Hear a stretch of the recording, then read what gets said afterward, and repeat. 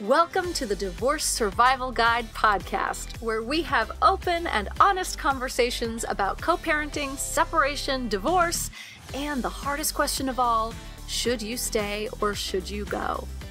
I'm Kate Anthony, your Divorce Survival Guide, and I'm here to help you navigate some of the roughest waters you've ever swum in and answer some of your toughest questions.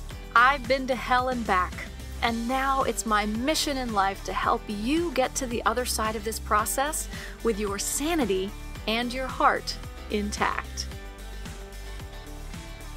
Hey everyone, welcome back. So I know I just did a Q&A last week, but because I was sick for so long, I had to keep canceling recordings with guest experts. So just being totally transparent here. So I didn't have any podcast episodes sort of in the can waiting to go this week. So I'm better now. I'm almost 100% finally. So I just did this live Q&A or live Ask Me Anything in our Facebook group. And I thought it would be fun to share it here because it was such a great, it's just me talking the whole time. They're posting the questions in the group and I'm reading them out loud, and it's all anonymous. I'm only using first names. And so it's a great conversation. The questions were really good. So I thought it would be really good to share them here as well. So I hope you enjoy it. I talk a bit about all of my programs in here as well, which is, I think, always important. And, you know, I just want to thank the women who came and showed up to this Ask Me Anything, because there were a lot of you and so many amazing questions were asked, so important. And, you know, at the end of the day, the most important thing is that you guys are doing the work, that you're showing up. If you're listening to this podcast, you are showing up. If you are in my Facebook group and you're asking questions, you are showing up and you are doing the work. And it may feel like a Sisyphean effort a lot of the time, but it does get better. It does get easier.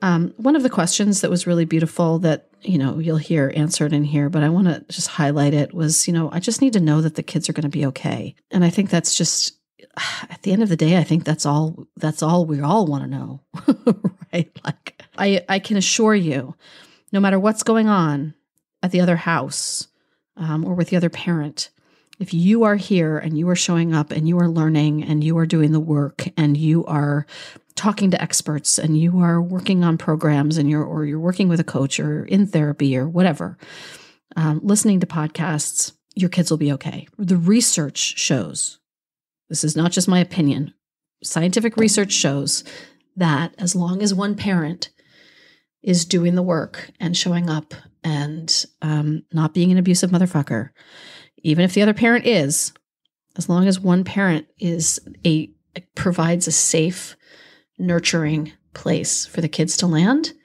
the kids will be all right. So without further ado, here is my Q&A, Ask Me Anything, that I did live in the group. And I hope you enjoy it. All right. So some of the questions that we have already. I love this question. This is from Faye. I'm just going to use your first names in case, just to be.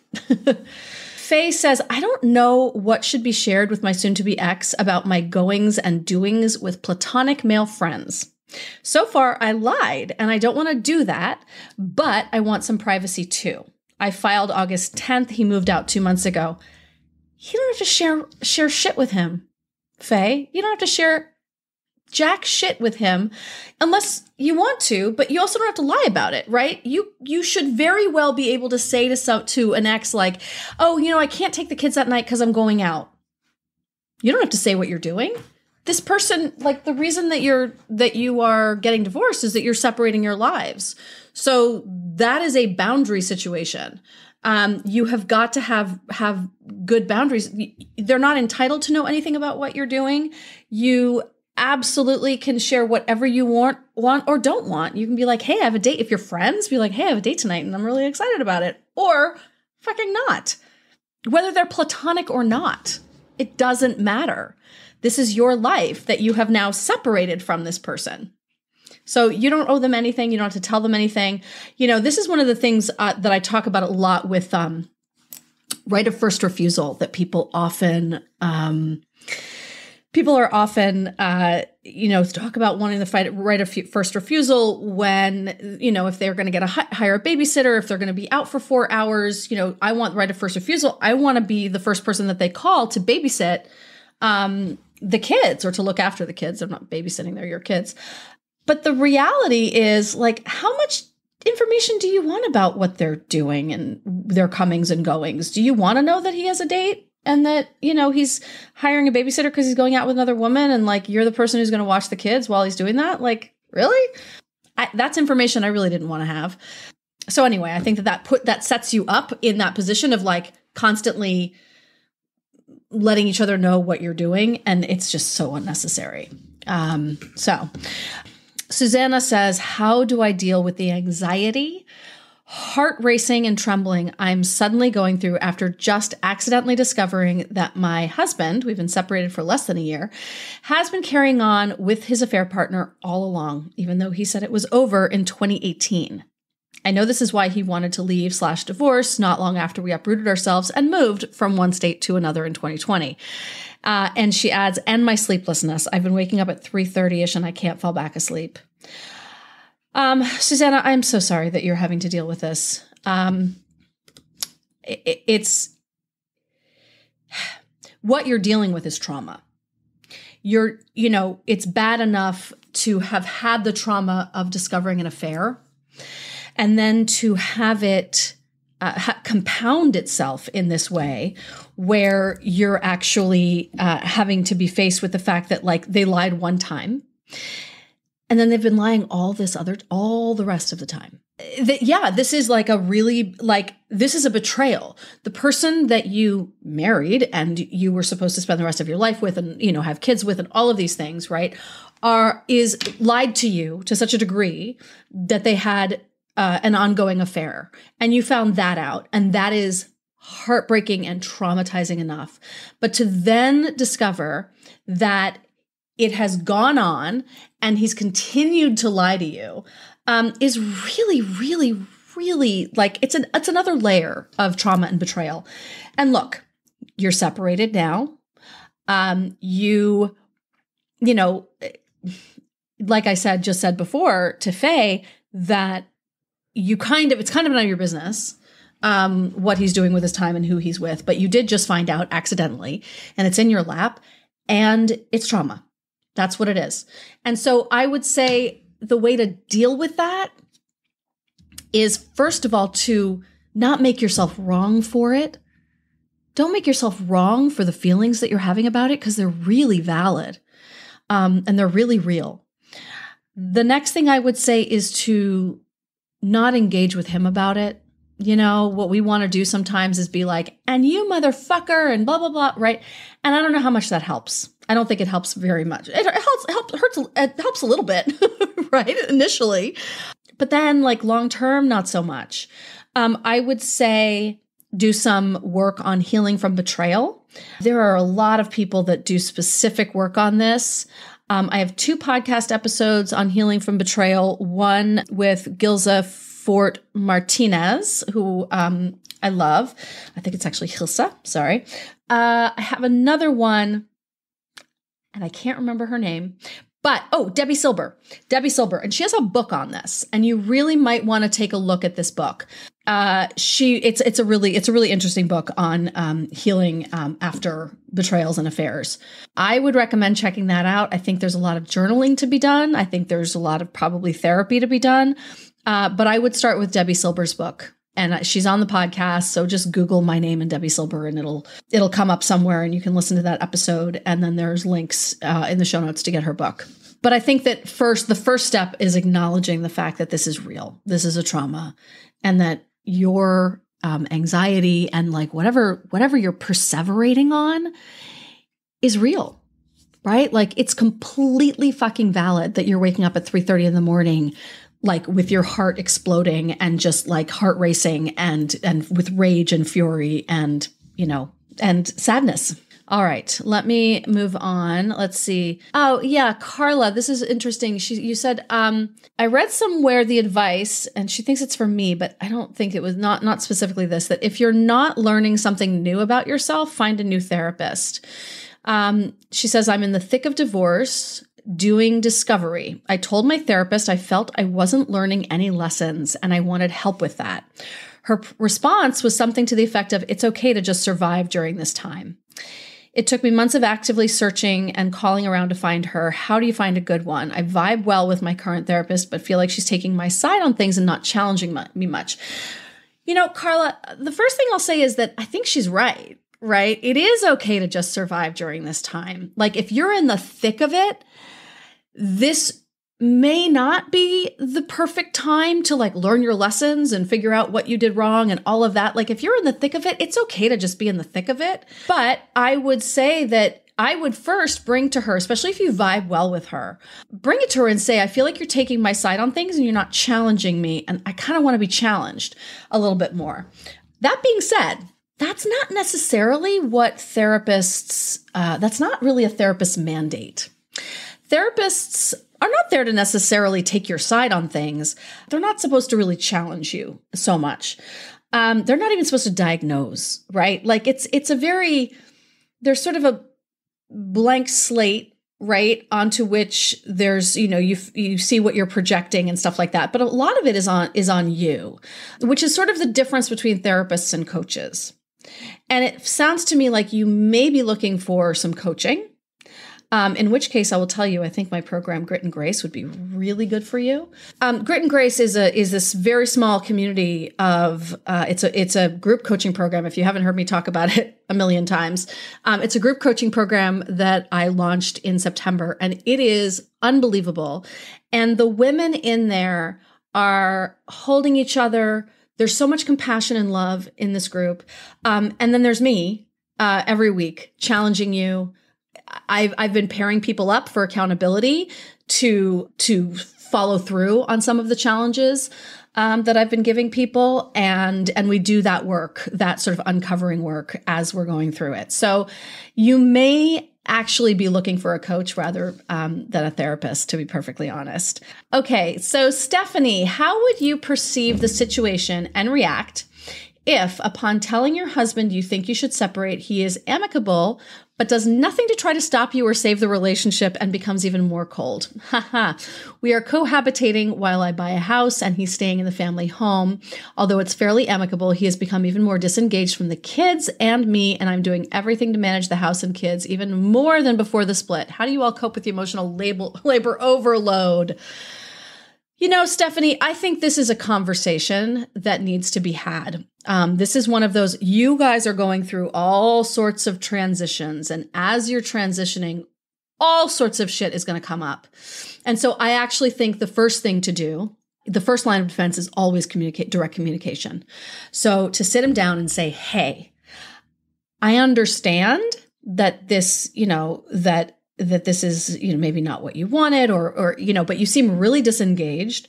And it's kind of a bummer to me that you haven't even tried to fight for the relationship. You can say that or not say that. Listen, many don't.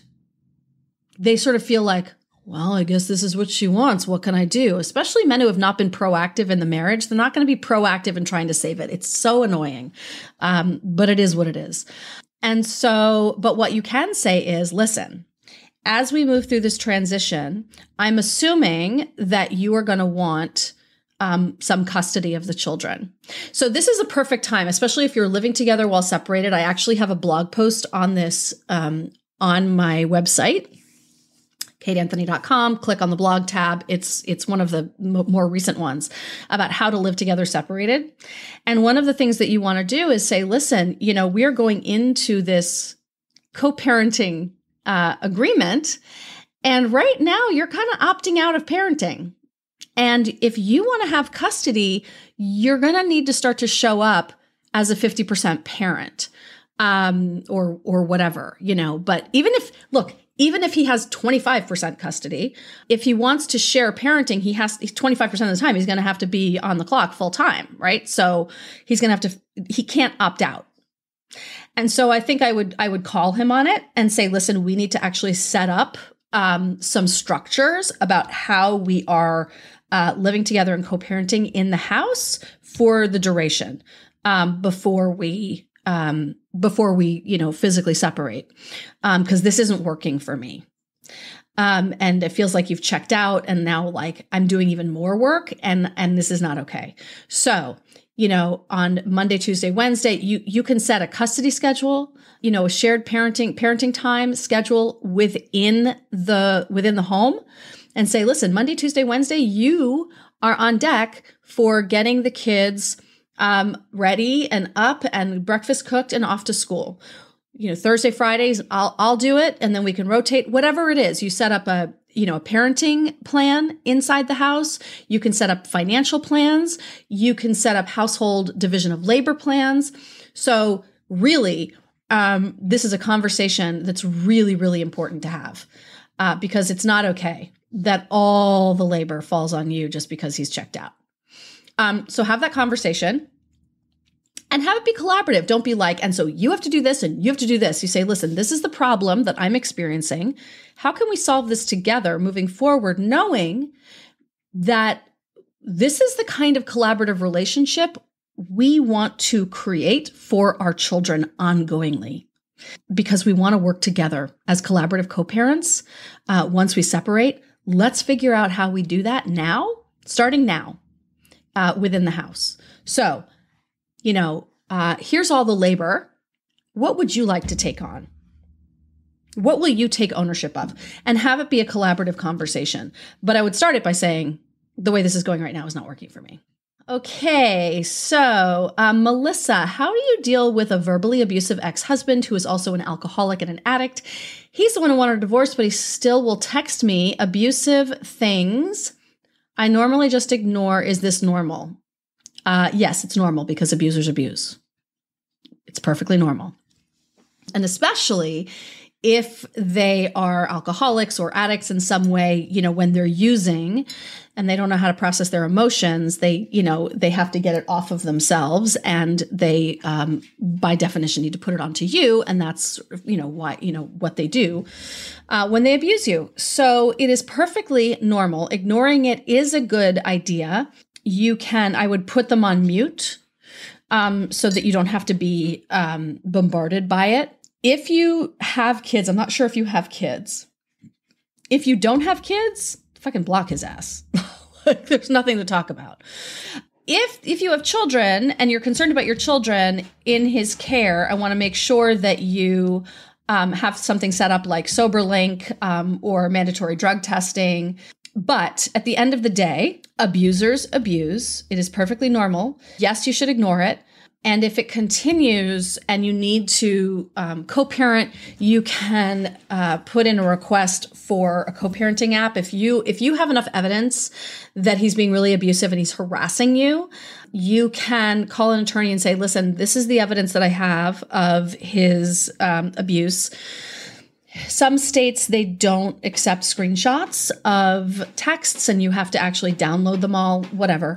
But if you show a repeated history of abuse, you can get a restraining order, a digital restraining order, and you can mandate the use of a co-parenting app instead. So I hope that helps.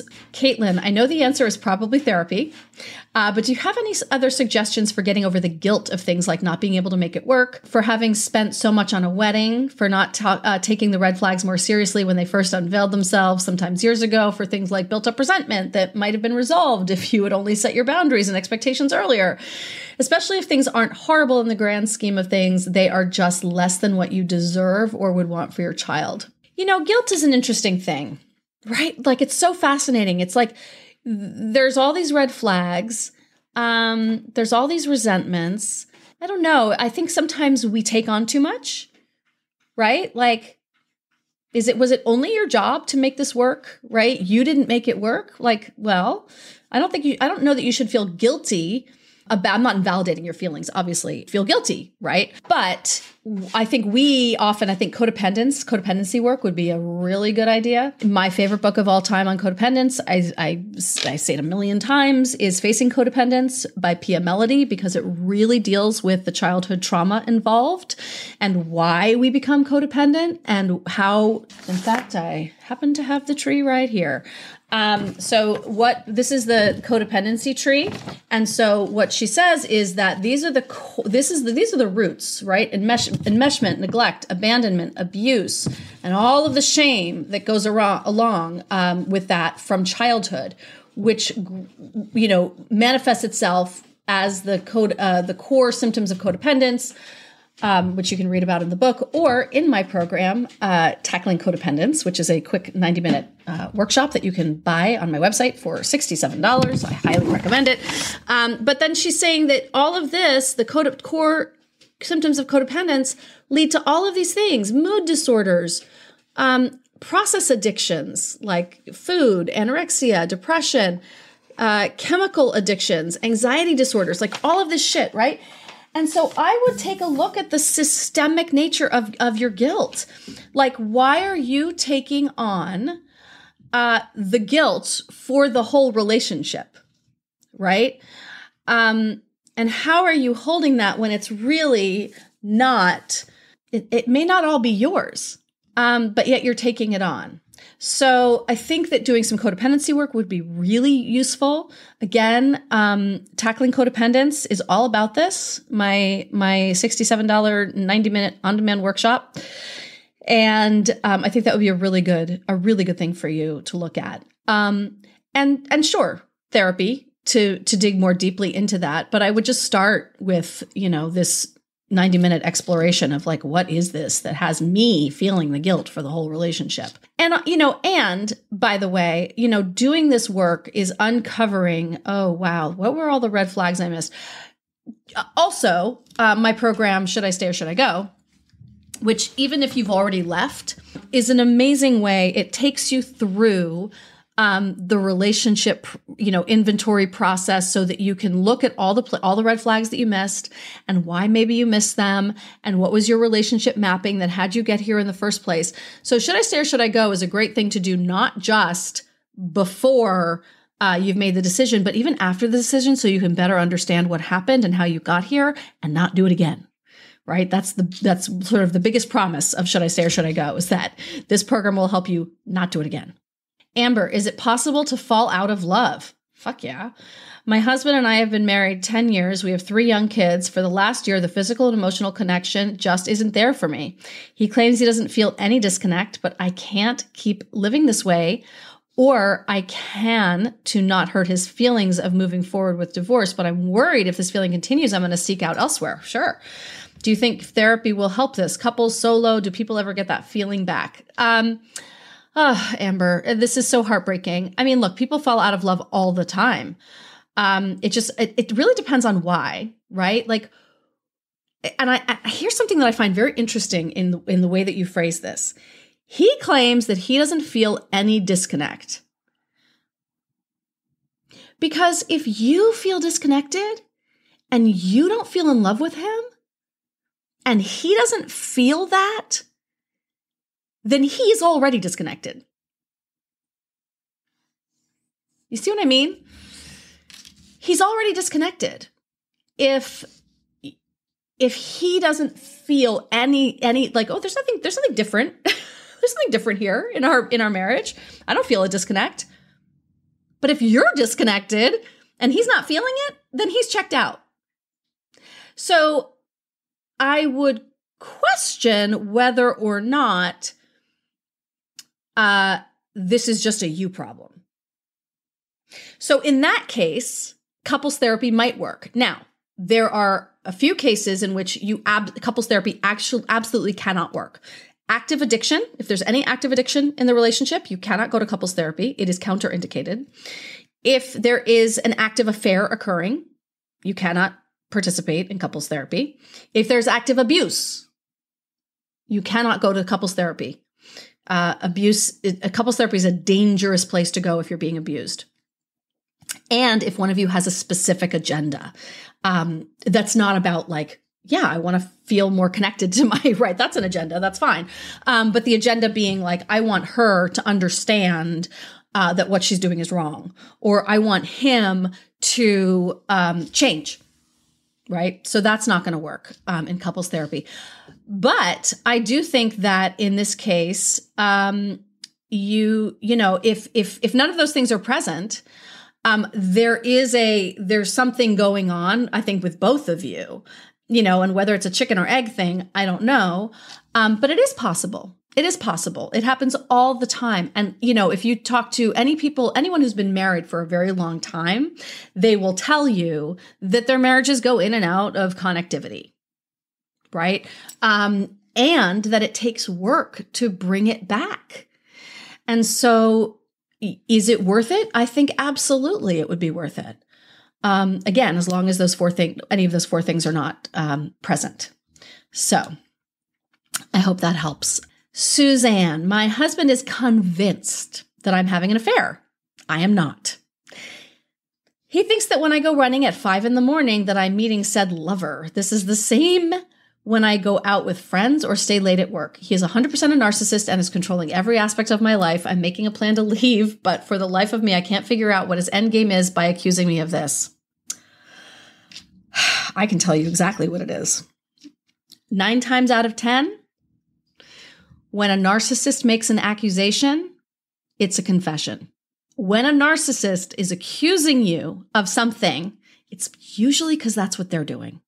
And because narcissists have no comprehension of where they end and another begins, because in their world there is no other, that's why he's convinced of it.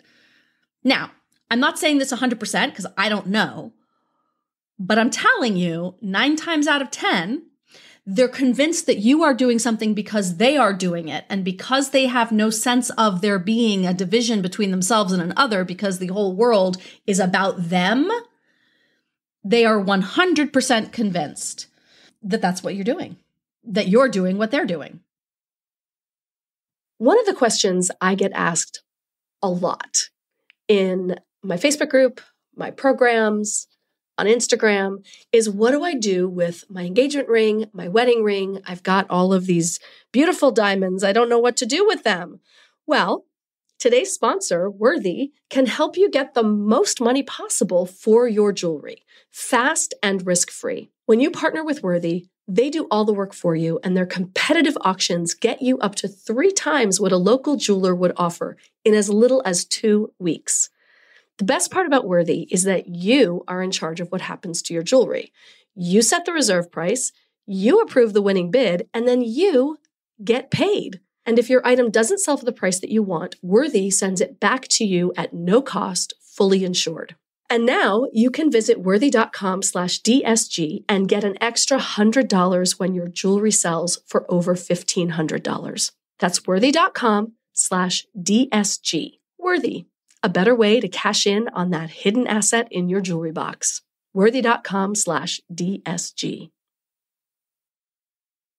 Divorce was finalized in May. Now I'm trying to figure out how to navigate life with a 14-year-old son who watched his father treat me horrifically for his entire life. I wanted out of the abusive dynamic, and now I realize that I'm living with it still in the form of my child, 100%. The scenario I helped to create.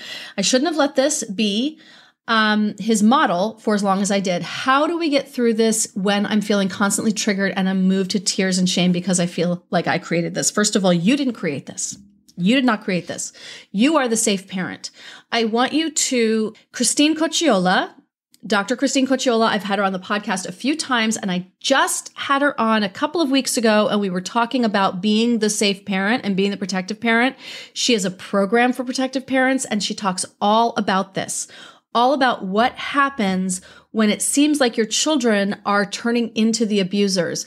And it's not that that's what they're doing. It is that they had a model. That's not your fault. That was your ex's fault. But there's a reason that they're doing it. And it has nothing to do with them becoming abusers. And, the behavior is really difficult. So one of the things that Christine talks about is you becoming the therapist for your children. You've got to be the therapist in the house. And you've got to be able to say, I know that this, the way that you're speaking to me right now, I think that, you know what? I don't want to say what you're supposed to say because I want you to get it from Christine, because I don't want to get it wrong, because she is the expert on this. And I really want you find her on Instagram at Coercive Control is IPV, right? IPV standing for Intimate Partner Violence. So Coercive Control is IPV. I want you to go and check her out, and you can ask her about, you can message her on Instagram and she will talk to you about it. So hi, Kate, we're seeing a marriage counselor together and individually. My husband moved out 2 months ago. The relationship was verbally, emotionally abusive towards me. We have a 3.5-year-old daughter together. He wants non-contact at all with me. How do I move forward? Should I even continue seeing the therapist if he refuses to communicate outside of the therapist's office? All right, Tina. So first of all, you should not be in marriage counseling with someone that you're already divorcing and who has been abusive. So I want you to not do that. It is also, generally speaking, considered a conflict of interest for a therapist to see you individually and also as a couple, unless the individual work is part of the work that you're doing as a couple. But if they're actually acting as your individual therapist, and then also acting as the couple's therapist, and then also acting as his individual therapist, there's a whole load of conflict in that of itself. If he wants no contact with you, other than, it's interesting that he doesn't want to communicate with you outside of the therapist's office, but he will communicate with you. So I would shift the therapy. I would find your own therapist, first of all, for individual therapy. And I would shift the focus and the client of the couple's work to co-parenting. And just have it be about how you co-parent, because it feels like there's just too much shit going on. It's very confusing. He moved out 2 months ago. He was abusive. You should not be in therapy with an abuser. So, and he doesn't want contact with you. Fucking fabulous. Seriously, if he's an abuser, you win. And you should talk to the therapist about being, if they are a co-parenting specialist, if they're not, then find one who is. And if they do specialize in this, they can help you with this. Also talk about implementing a co-parenting app such as Our Family Wizard or FAIR, so that you can co-parenting effectively, in the time between your co-parenting sessions. But that just feels very messy to me, what you're describing. So, Rachel, what is the best way to deal with a soon-to-be ex who moved out 2 months ago? I am the one who made the decision to divorce, and he is now incredibly emotionally, verbally abusive, including around our 2 and 4-year-olds.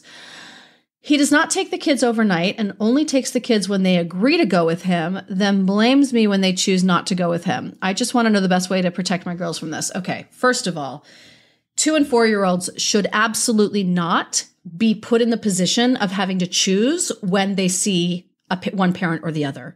They're way too young for that. It puts way too much pressure on them. It is not an appropriate thing for them to make a decision about. You should have a co-parenting schedule, period. They're way too young to be deciding. The reason in most states, the courts, don't allow children to make these decisions until they're teenagers is because that's, they're not emotionally and psychologically developed enough to make that choice. He's abusive around your 2 and 4-year-olds. So look, this is one of those situations where, and again, I don't know the specifics. So I'm concerned that they're in the position of making that choice. They should never be in the position of making that choice, because then, right, it opens you up to this abuse for him to be like, you're not facilitating my relationship with my kids, or you are protecting them, or anything like that. And so maybe, listen, if you have a set custody schedule, a set parenting time, actual shared parenting calendar, then, and you tell the kids like, this is it, and this is not, it's not optional. As long as the children are safe in his care. Now, my concern is that you said that he's now emotionally and verbally abusive. Like, does that mean that he never was before and now he is? And is it around the kids? Or like, if he has the kids on his own, are they safe with him? Are they emotionally and psychologically as well as physically safe with him? Unfortunately, the court system really doesn't give a shit. As long as they're physically safe, they're, abusers get custody. I can't stand the fact that the courts say that, well, they're not abusing you. They're not abusing the kids. They're just abusing you because these are not siloed events. If they're abusing you, that is child abuse. So, but unfortunately, the courts don't see it that way. All right. So Ashley, on the other side question, any suggestions for navigating when triggers from an emotionally abusive marriage get activated in a new healthy relationship? Yes. Consciously recognize that the new person is not the old one, but sometimes my trauma will respond before I do. Then my new partner's care/understanding/actions remind me otherwise. I know healing is not linear, but it's frustrating to be haunted by trauma when things are going well and I feel indifferent when I actually think about my ex-husband. Oh, honey. Abso-fucking-lutely. Oh, it's such a thing. It's such a thing. And I'm glad you put it this way, because one of the things that I like to distinguish, right? People say like looking for red flags in a new person, and often what they're talking about are their triggers, right? They're like, there's this red flag, and I'm like, well, is that a red flag, or is that just you're triggered from your previous relationship? So I'm very happy that you are actually clear that you are being triggered from your old relationship. So I think, listen, naming your triggers is the most important thing, right? Of course it takes a minute. Of course it does. And listen, when you're on the other side and you're in one of your first new relationships and things are you're in the first couple of years, the triggers are going to be real. And that's one of the things that a new partner is going to have to live with, right? They're going to have to accept that this is where you are, or not. But if they're going to be in a relationship with you, this is where you're at. And so I think having the conversation and saying really directly, I get triggered by XYZ. And it is not your fault. You're not doing anything wrong, but this is one of my triggers. And as long as you're keeping it in I language, I can't deal with this. I am getting triggered. And if you can make a request of them, you can say, this is my trigger.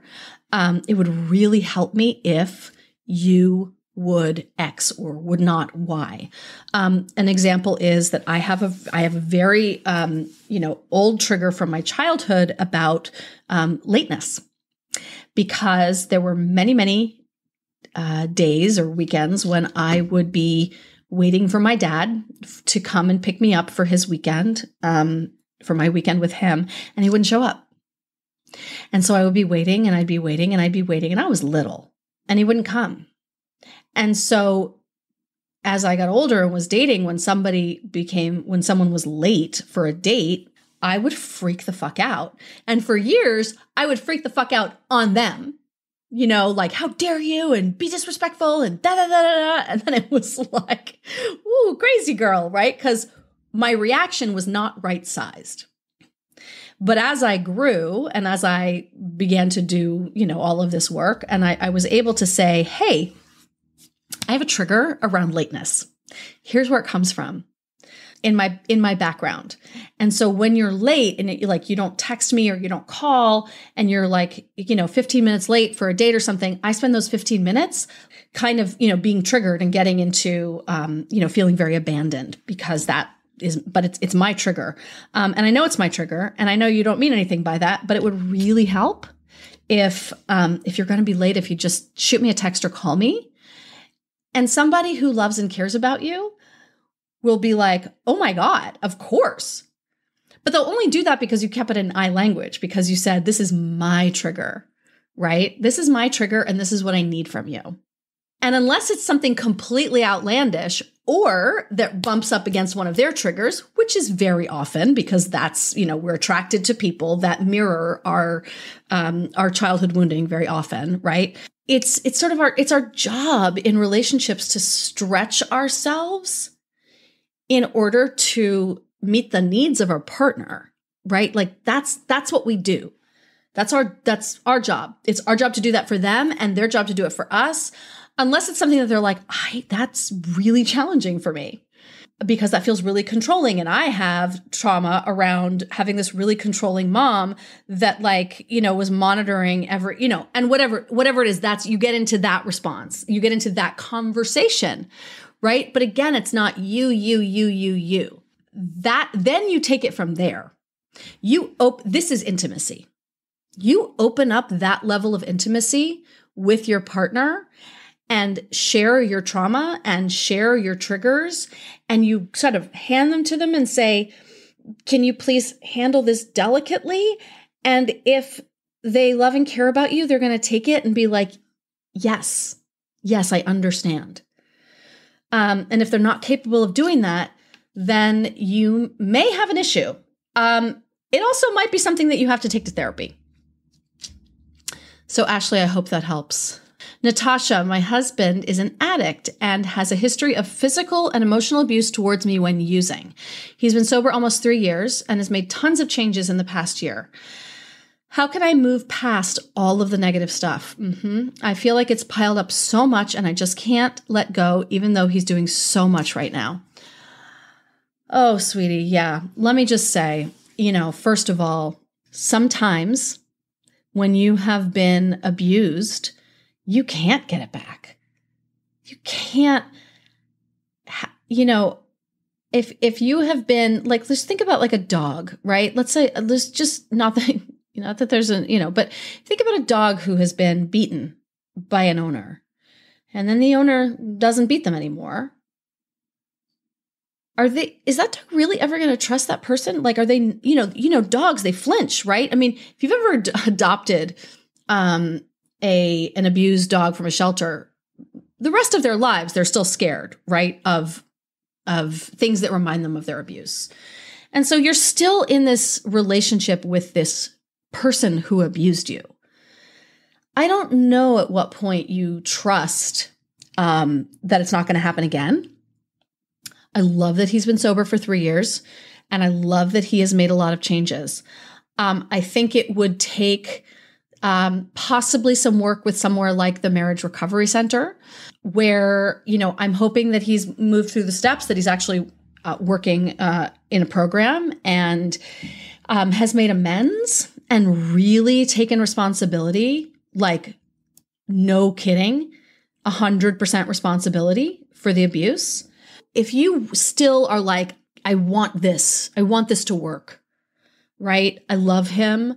I really actually believe in my heart that he will not do this again, then you should probably get into some abuse recovery therapy together.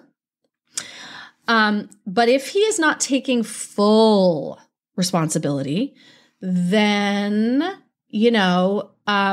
you may not be able to, I wouldn't get it back. If he's not taking full responsibility, then there's a problem. I want to make sure he's in active recovery, because if he's not in active recovery, again, the chances of relapse and slipping back into addiction and therefore then abusive behaviors is very high.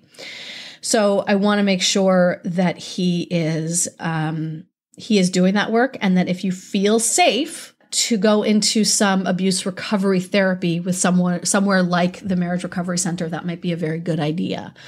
I don't think you can do that on your own. I really do think you need the help of a skilled therapist. You want somebody who specializes in addiction and a history of abuse.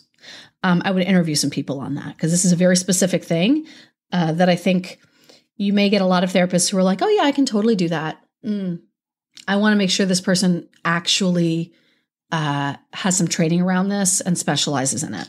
Okay, here we go. Christine, how do you get away from the feeling that everything that has happened is your fault? For years, I would make excuses for him, cover for him, walk on eggshells to keep the peace. He is emotionally, verbally, and financially abusive. I filed in September. He also has a drinking problem. The kids and I have moved into my parents'. I still question everything I do. I just started therapy and working on trying, but I'd love to hear your opinion on how to stop feeling at fault for everything. Oh, sweetheart. First of all, I'm so sorry. I'm so sorry that you're dealing with this. It is so, it's so insidious. And the reason that you feel like everything that's happened is your fault is because that's what you were made to believe for however long you were in this relationship. That is what abusers do. That is the gaslighting of abuse, because you're constantly made to feel like, you just didn't get it right. I just need this I need this from you, and then I won't abuse you anymore. If you would just talk to me in this way, if you would just alter your tone of voice this way, if when I come home you would say this instead of that, then I wouldn't have to abuse you. They don't use that word, right? But then I wouldn't be mad, right? So you're like, okay, I'll do that. And then you do that, but that's not quite right? And so you've got this moving target, do, and you cannot ever hit it. You have been told for however long you have been in this relationship that it is your fault. And part of healing from abuse is starting to shift your perspective to understand that, like, oh my God, this was not my fault. I tried everything that I could do. I twisted myself into a fucking like crazy pretzel, and it still wasn't good enough. So, emotional, verbal, and financial abuse, right? If you would just not spend this, if you would just do this, then I'll give you money. If you would just love me the right way, if you were just sexier, if we just had more sex, right? So good God, of course you question everything you do. This is brainwashing. This is like, gaslighting is like brainwashing. So of course, in order, you want my opinion on how to stop feeling at fault for everything. I think one thing you should do, and this is in my, it's actually in both programs, in the divorce survival program, but in Should I Stay or Should I Go? I actually think, Christine, you should, if you haven't already, join Should I Stay or Should I Go? Because even though you're gone, it does all of the personal development work to build your self-esteem and to sort of anchor yourself in yourself. And then it has a very in-depth relationship inventory that's very difficult and very, hard to get through, but it's really important. And it'll start to give you more objectivity about like what actually happened in your relationship. I think every piece of Should I Stay or Should I Go will walk you through your healing process. I know that's counterintuitive because it's called Should I Stay or Should I Go? But again, I say this all the time. This program is like, it's a healing program. And you can do it before you've made the decision, and you can also do it after. So I think that would be a really, really, really good idea for you. And again, it's, the difference between coaching and therapy. Therapy is great, but this program is way more directive and way more like, learn this, do this exercise, do this visualization, do this written exercise, which is, I think, at this point, maybe like, and then once you sort of get all that, then therapy might be a really good place to bring all of it. The other thing that's amazing about, any of my programs, guys, if you've joined any of my programs, the community calls are fucking the bomb. Every month we have a community call, and the community is amazing. And we do Q&As like this. Like, I answer all your questions, except you're actually on Zoom. And so like we can actually talk to each other. So honestly, Christine, I think that is my prescription for you. Leslie, I've come to find the basis of everything that has gone on with my husband is due to him being emotionally immature and irregulated. Yes. Yes. I've lost so much love for him and fell out of love due to his manipulation, verbal and emotional and physical at times abuse. He seems to be working to turn it around, but the guilt for me is terrible as I can't bring myself back, especially if I think about it for the hell I have been put through in the past. Am I not validated to feel this way if he's not doing that now and trying hard to move forward to be better? We haven't slept in the same room or been intimate for 7 months and I don't miss it. Oh, Leslie, sweetheart, listen. Don't you love it how they're like, they put you through hell for years and then they're finally like, oh, wait, I see. Okay, let me do work on that. So now everything's better. Well, we are still battered and bruised and, whether that's physically or emotionally, psychologically exhausted and like bent out of shape and we don't know who we are anymore. And we've got, psychological trauma and like, we're just supposed to be okay? No, absolutely not. And listen, part of this is, if someone is really changed and really doing the work, part of that is going to be them going, I get it if it's too little too late for you. I have so much regret for everything I put you through. And I 100% get it. That I wouldn't be able to come back from that. And I'm so sorry.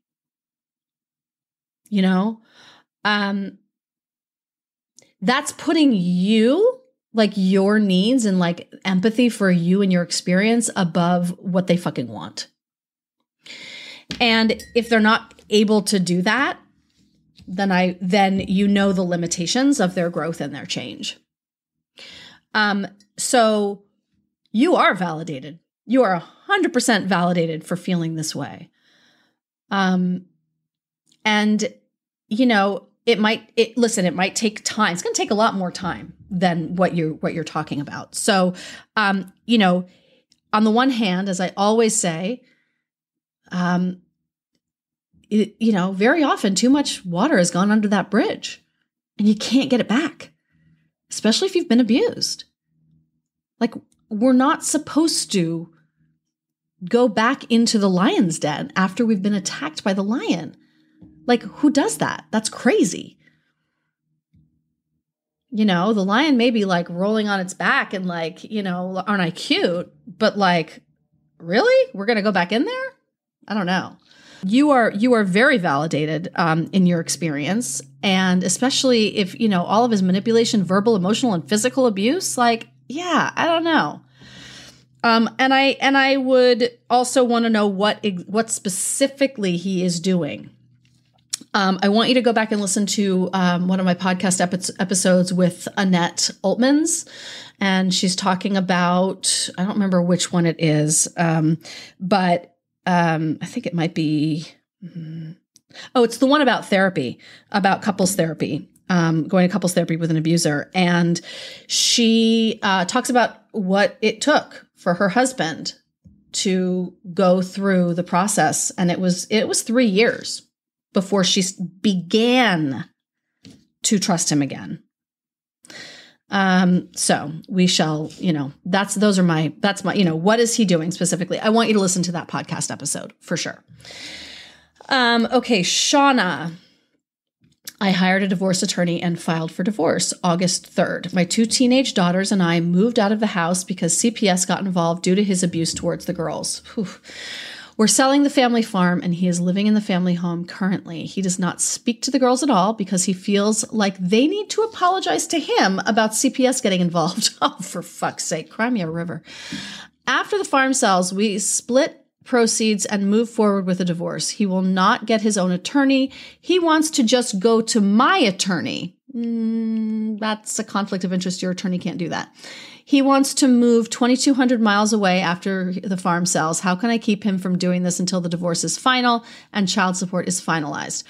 I don't know that you can keep him from moving. Again, this is a legal question. I would put all of this to your attorney. I am not an attorney.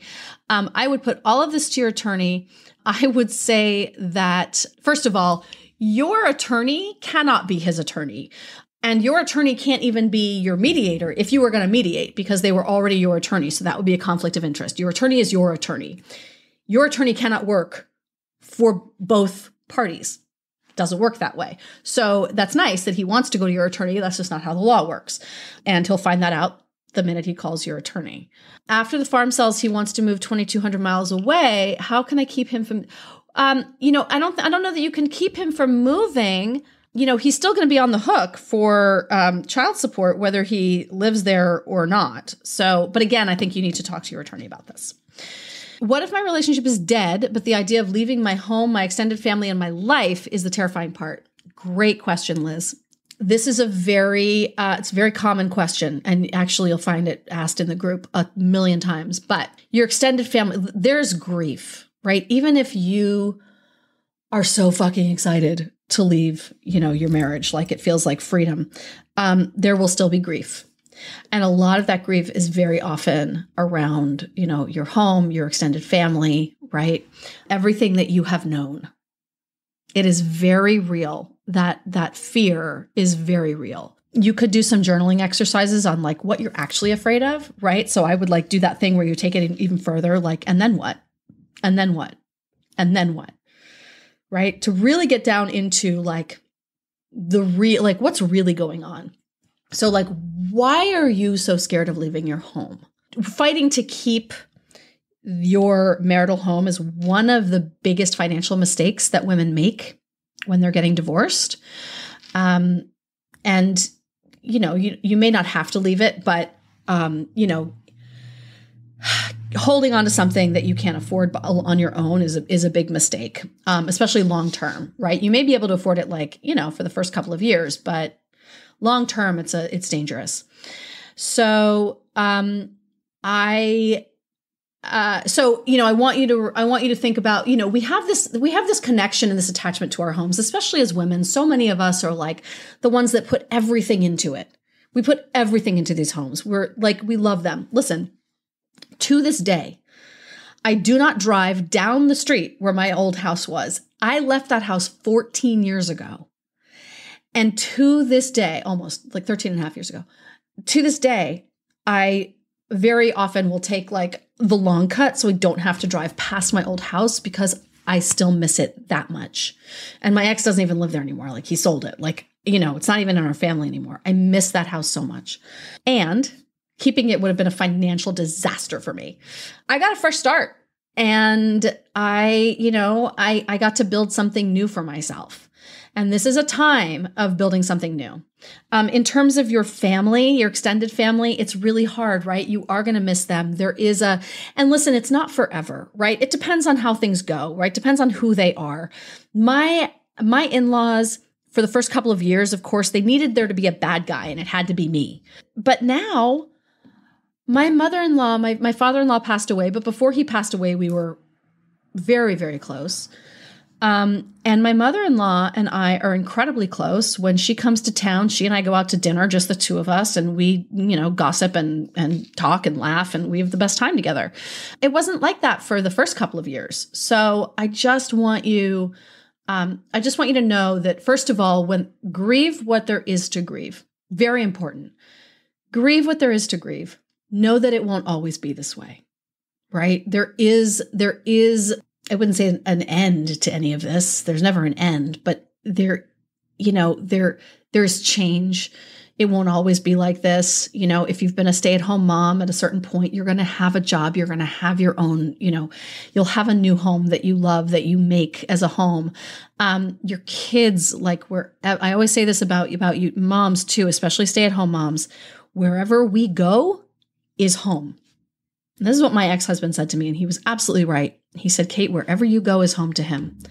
And he was completely right. I didn't need to keep the house in order to keep my son's life consistent. Actually, my ex did, because, he was the one who was sort of coming and going. But anyway, I digress. But grieve what there is to grieve, and know that the grief does not last forever. Jessica, pros and cons of hiring a parenting consultant. I don't know of any cons except that, they cost money. I think that if you get a really good one, they help immeasurably. It's like there's a lot of, co-parenting stuff that very often we're taking the lead on because we're the ones who've read all the parenting books and we're the ones who are like in groups like this that don't really exist for men. They, very often haven't read any parenting books, blah, blah, blah, blah, blah, right? And so it really helps rather than for us to be like, well, but it's, this is what's best, because the first thing they're going to do is be like, well, fuck you, no. And so a co-parenting consultant will help you at least, they'll be the person to say, the quote neutral third party to say what's best, and you don't have to. So I think, I don't know about any cons other than, the expense. Chris, recommendations to help choose an attorney. I think it's in the guides or it's in my free resources that there's a tab for on my website. That there is a great article with like questions, like the top 50 questions to ask. And some of them are really good questions. And what I say though is, first of all, go with your gut. Listen to your inner voice as you're sitting there listening to this attorney. You want to feel nurtured and taken care of. You need to feel nurtured and taken care of by your attorney. And so often you don't. And so often the same part of us that chose our spouse is choosing the attorney. And I've had a number of clients who have had attorneys, and I'm like, this person your attorney's abusing you. Like they're dismissing you. They're dismissing what your concerns. They're not getting back to you. They're being aggressive. They're exhibiting power over. And so I really think that, you need to make sure that you're not hiring, another abuser. And so you can fire your attorney at any time. And if you are with an attorney who is not serving your needs and is not have your needs, your interests at heart, and you don't feel taken care of, I would choose another attorney. So there's like the logistics of choosing the attorney, and then there's like the emotional part of choosing an attorney. And I think that it would be very important to listen to the emotional part too. Callie, what advice would you give if you suspect your co-parent is sharing your conversations with their new partner? I don't feel safe communicating anymore or making efforts at a better relationship now. Oh, I'm sure they're sharing their conversations with their new partner. Always. Of course they are. Of course. And there's nothing you can do about that, right? They have this new person in their corner who's like, yeah, that's dumb, or like whatever. And if this person also isn't, listen, I've dated people who are divorced, and being me, of course, they'll share stuff with me and I'm like, yeah, they're right. Like, what are you doing? But for the most part, that's not the kind of partner that they have. They're going to have a partner who's, blowing smoke up their ass and like, yeah, you're right. And no. You have to communicate with your co-parent. You have to. They're going to share it with somebody else. And they may even come back to you and say things like, well, so-and-so, I showed this to so-and-so and she says blah, blah, blah.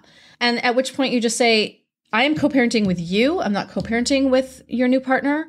And so that's not relevant to this conversation. My ex would do that to me all the time about his new wife. He'd be like, well, Mary Jo, let's say, just for her own privacy. Mary Jo thinks that, you're being really unreasonable. And Mary Jo thinks that you shouldn't do this and thinks that you're, too coddling. And she thinks, and I'm like, and I would just have to be like, yeah, I'm not co-parenting with Mary Jo.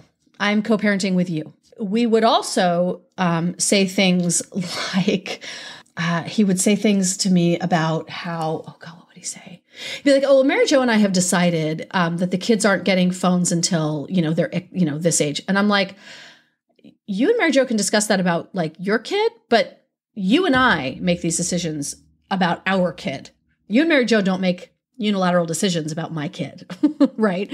And so my point being, you have to continue to have a co-parenting relationship with your ex and who he shares it with and how he brings that back to your, and you just keep repeating, I'm not interested in what so-and-so has to say. I'm interested in co-parenting. I'm co-parenting with you. You have to, you don't feel safe communicating anymore or making efforts at a better relationship. You have to communicate. This is about your kid. Though these hurt feelings have to get put aside. Look, it's terrible when you feel like people are talking about you behind your back. Believe me, when you get divorced, people are talking about you behind your back. And you've got to get some really thick skin about that. It's just the way it is. And I'm sorry, it sucks. Your self-confidence has to be so strong that it doesn't fucking matter. I don't fucking care what Mary Jo thinks of my parenting. Of course she's judging my parenting. Whatever. Right? Fine. I judge hers sometimes too. That's just the way it is. At the end of the day, the person that I am communicating with and I am co-parenting with is my co-parent. And I have to do that. So Jessica, I'm sorry. You said, Callie, I'm sorry. I would stop communicating with him full stop. Why? No, you have children. If you don't have children, then who fucking cares? Forget it. But if you have children, you can't stop communicating with your co-parent. Absolutely not. Daniela, do you have any groups at all or resources I could recommend to my ex on co-parenting? I know there aren't a ton of resources out there for men with divorce, but would love to know if there's anything out there I could just recommend. Yes, absolutely. This book, Parenting Apart, by Christina McGee. Christina McGee has been on my podcast a number of times, and this is the best resource. Follow Christina on Instagram.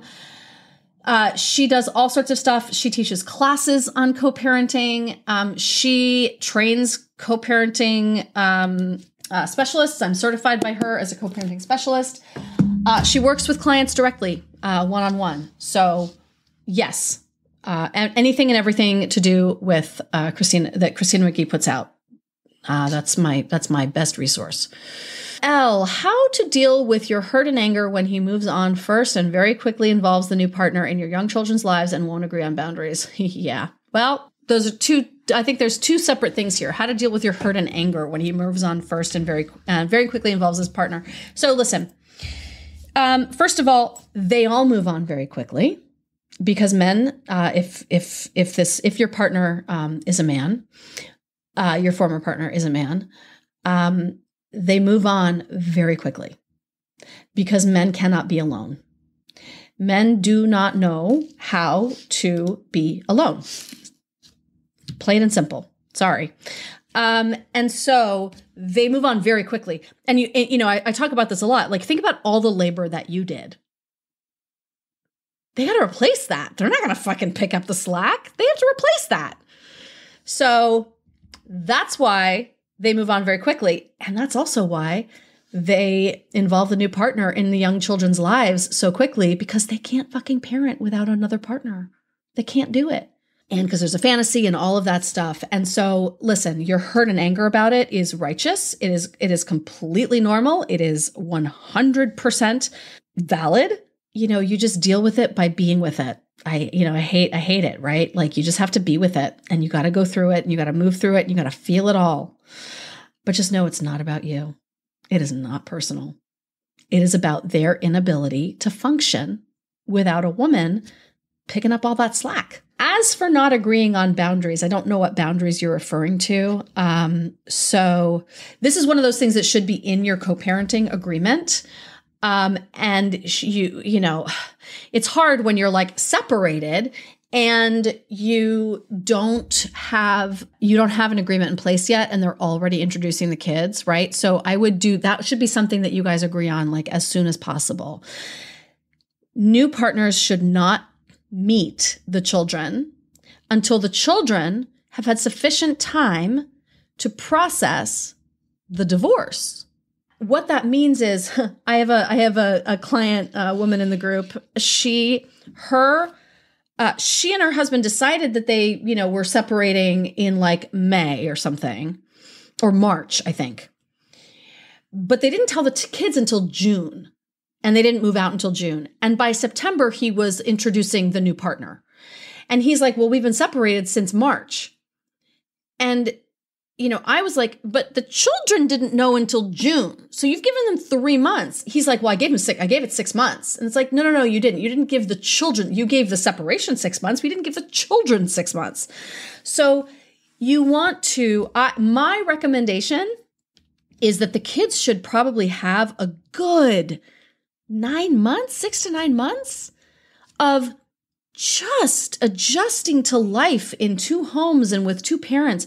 Each of you needs to be figuring out just how to be a parent and leaning into the relationship with your kids before bringing new people into the mix. You have to solidify your new normal with your kids before bringing new people in. That is my, and so it's not a timeline of the relationship. It's a timeline for the kids. And so, you want to agree to that and have that in your co-parenting agreement, like quickly, right? Because you're going to separate, they're going to date, and then they're immediately going to, find somebody, before you've introduced them, before you've even had a chance to have a mediation. So, it's a tough one. Oh, honey, yes. I don't know how to say your name, Persiana or Perjana. I just need to hear that the kids will be all right. Sweetheart, the kids will be all right. The kids will be all right, even if your ex is still a motherfucker, is still abusive, is still awful. If you are doing your work and you are, reading the books and doing the work, your kids will be all right. They only need one. Of course, it's ideal for them to have two parents who are doing the work and are showing up and all of that. But even if it's just one, even if it's just you, because you can't control what the other parent's going to do. Even if it's just you, they will be all right. As long as you are giving them a safe, nurturing place to land, if you are, being their best advocate and their best caretaker and all of those things, they will be all right. Carrie, how do you recommend dealing with someone who always plays the victim? I.e., you're right. I'm sure it's all my fault. I don't want to live if it's gonna be like this. Oh, give me a break. I recommend that you look up the Mend Project has their terms and conditions. This is a form of abuse. Playing the victim is a form of abuse because it's a form of stonewalling. It's shutting down the conversation. Like if you're like, hey, we have a problem, and they're like, you're right, it's all my fault. Okay. Then they've shut down communication. And so now there's nowhere to go. How you deal with that. And I don't know if you're still married or you're divorced, but if you're still married to them, I would say if there isn't sort of more, if there aren't more signs of abuse happening, although that's very rare, you might take that to therapy and be like, I can't communicate with you if you do this, and have the therapist work on that. Otherwise, you just say, what you're doing is stonewalling and you're shutting down the conversation. If you would like to have a conversation about how to make things better, I'm all ears. But if you're just going to play the victim, then I can't have this conversation with you and I'm done. That's it. Because you can't. And I would not take any of the bait. Do not take the bait. Do not get involved. Don't just be like, okay, fine. You know what? Bye. If you'd like to have a conversation with me, let me know. But if you're just going to play the victim, there's nothing for me to talk about. Daniela, there are times I feel like I'm co-parenting with my ex-mother-in-law, and my ex seems to think she can do that and is him by proxy or something. Any tips? Yeah, don't co-parent with your mother-in-law. Literally just say, I'm sorry, I'm not co-parenting with you. Please, I need to talk to my ex, or say to your ex, I'm not co-parenting with my mother-in-law, unless it's around logistics and pick up and drop off and she's the one doing it. But I really want you to think about your own personal power here, right? You can say no. You can just say, no, I'm not having this conversation with you. I will discuss it with my ex when he's ready to talk. Started the process 6 months ago, but have halted everything because of his reaction when I told him, yelling and crying and carrying on, go tell the kids what you want to do now. Now I'm afraid of pursuing further because of his reaction and traumatizing the kids. Okay, so Amber, in the guides, I think it's like how he's going to react. In my program, the Divorce Survival Program, I have like a bunch of modules on this about how to have the conversation and then how he's going to react. This is one of the ways he's going to react, and then how you deal with that. I also have it in a blog post. It's just in the guides. It's all in there. Please go find those. I think I also have podcast episodes about it, but I think they're all linked in the guides. But thoughts on how to navigate through a legitimate fear of your soon-to-be ex's new partner being around your children due to the toxicity of their relationship. High highs and low lows akin to addiction. So they're trauma bonded. Her very frequent suicidal episodes, her being fresh out of rehab for drugs and alcohol. And Jesus Christ. I know the courts can only deal with the two people that were in the marriage, and I cannot control who he's with, but there is legitimate fear, which is heard if I play nice, just unsure in how I ever gain trust if they're not with me. Well, listen, if they're in the house together, if they're cohabitating, then the courts actually can do it because it is about the home, the safety of the home. And so I would talk to an attorney about this. Again, the courts really don't understand domestic violence. They don't understand the lack of safety for children. It takes so much to have a child removed from a home of one of the partners, even if it's really fucking dangerous. So it depends on your state. It depends on your county. It depends on your attorney. I'm sure it depends on a lot of things. I would like for you to circle back, Jenny, talk to your attorney. And if you would post in the group and tag me, I want to know what they say about this, because this is a really serious issue. But if they're living together, I mean, even if they're not living together, you can make a request. If you have sufficient evidence, and I want you to run this by your attorney, obviously, but if you have sufficient evidence of her toxicity and general, your legitimate safety for your fear of safety for your kids, you might be able to bring that to a judge, and that she may not be allowed around them. So, yeah, I would for sure bring that as firmly as you can to your attorney, and then circle back. I want to know what they say. Hello, Kate, please share more about Grit and Grace. Oh, yay. And more specifically, how the women in the container are finding it. Oh my God, they love it. I love them for loving it so much. I wish I had on hand all of the testimonials from them, but God, it's so great, you guys. And I want you all to come and join it. Oh my God, please come and join Grit and Grace. It's so great. You know, we have calls 3 weeks a month. They're sort of like this, except that we're on Zoom together and we're on video. And so we have conversations and people bring their stuff and I coach people, and everybody always feels like they get, I haven't heard from anyone who feels like they haven't gotten enough attention. So Grit and Grace is my group program. I want to tell you about sort of all the stuff that I have for you guys, because look, I feel like I have so much for you guys, and I love you for showing up here. I feel like I'm preaching to the choir because you're actually here. You're some of the people that are actually, showing up and really want to learn, right? And so that's amazing. My programs, I've got Should I Stay or Should I Go? Which is, I think I've said enough about Should I Stay or Should I Go? It's really the healing process. If you want to do any of the healing involved, this is, really, this is, Should I Stay or Should I Go is part of that. I have the Divorce Survival Program, which is like, I'm getting divorced. What now? How do I have the conversation? What's a mediator? What do I need to do? Right? Like the divorce 101, essentially. I have Tackling Codependence. I want you all to do Tackling Codependence. You guys, it's really affordable. I mean, look, I get it. For some, it's really not, but it's really affordable. All of my programs I try to keep as accessible as possible. Tackling Codependence is an amazing program. It's based on the book by Pia Melody, Facing Codependence, which is an amazing book. Grit and Grace is my group program. And it is like, the women are loving it. The women are really loving it.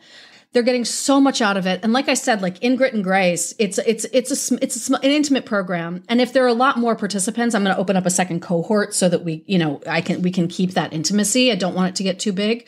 So I give them challenges. I pair them up. like accountability. Okay, who is going to, get on the phone with so-and-so this week and like help make sure that she gets through this process. When there are people who have really similar issues, I've paired them up to be like, you guys are dealing with a really similar thing. I want you in contact with each other. In Grit and Grace, you get access to all of my programs. You get the divorce survival program. You get Should I Stay or Should I Go? You get Tackling Codependence. You get an intake session with me, a 60-minute intake in which I will go through like very specifically, your whole story, your history, your childhood, family history, and all of that. And then I give you what's called a personalized program map. And I give you all of the recommendations for all and then I give you a document that has like my analysis of our call, what I think you need to do, what your goals are, how we can achieve those goals. Honestly, guys, when I create programs, I never fucking know, right? I really don't know. I'm like, I think this is great. And then sometimes they just like, this one is knocking it out of the park. I think this is what women want. Listen, the community part of it is what the women are saying is that the community aspect of it is like everything that they need. They just need to know that they're not alone. That part of it is just extraordinary. That program, you'll find it on my website, kateanthony.com. Right across the navigation says Grit and Grace. So go there and read about it. You can sign up for a consultation. I have consultations for that and for my private coaching because we want to make sure that it's the right fit. Should I Stay or Should I Go is an online program. It is self-paced. You do the work. You get access to a much smaller, more intimate Facebook group. That's like my client-only group. And so there's a lot more conversation in there that is sort of on the level of people who have been doing this work, who have like really been engaging in my work. And then you get the monthly community calls, which again, I did as sort of like sure, let's do a community call. And it turns out to be like one of the most favorite thing. People love the community calls.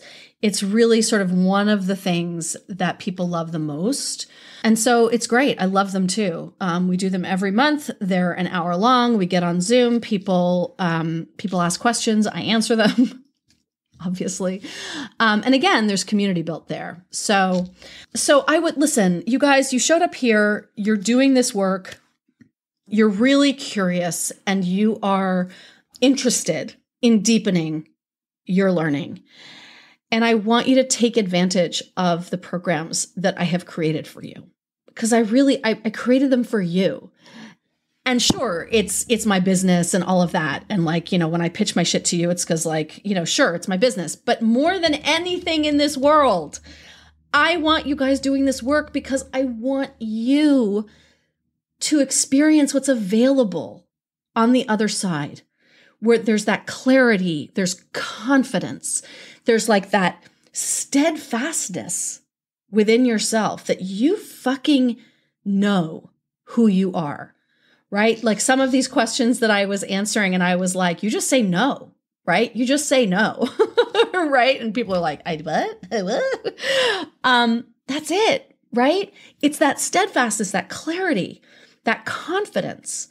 You need it to move through this. You cannot move through divorce in the same mindset that you've been in your marriage when you've been so destroyed by a person, especially if you've been abused, when you've just been so destroyed and downtrodden, right? And you're still feeling like you're second guessing yourself, as somebody said, like just, I don't know who I am anymore. And how do I get past like still second guessing everything? You got to do this work. You've got to do this work. Otherwise, you're going to get steamrolled and railroaded in a divorce or the next relationship. Listen, I say it all the time. I'm going to repeat it again. 50% of first marriages end in divorce. 68% of second marriages end in divorce. And 74% of third marriages end in divorce because people don't do this work. I created this for you. Please, but for the love of all that's holy, take advantage of what I create for you. Because I literally create it for you. I really do. And I am so grateful to all of you for showing up today. Thank you for those who have stayed. And but I really appreciate it. Listen, my programs are on my website, kateanthony.com. I love you guys so much. Thank you so much for being here. And yeah, maybe we'll do this again sometime. It was fun. I appreciate you guys for showing up. You're awesome. I adore you. Happy holidays. Happy holidays, everybody. Seriously, try to have some fun. Try to enjoy yourselves, enjoy your kiddos, and bye. Thanks for tuning in to another episode of the Divorce Survival Guide podcast. If you like what you hear, head on over to Apple Podcasts or wherever you listen in and leave me a review. And don't forget to follow me on Instagram at the Divorce Survival Guide. I'll see you next time, and until then, remember, you, my love, deserve to be happy.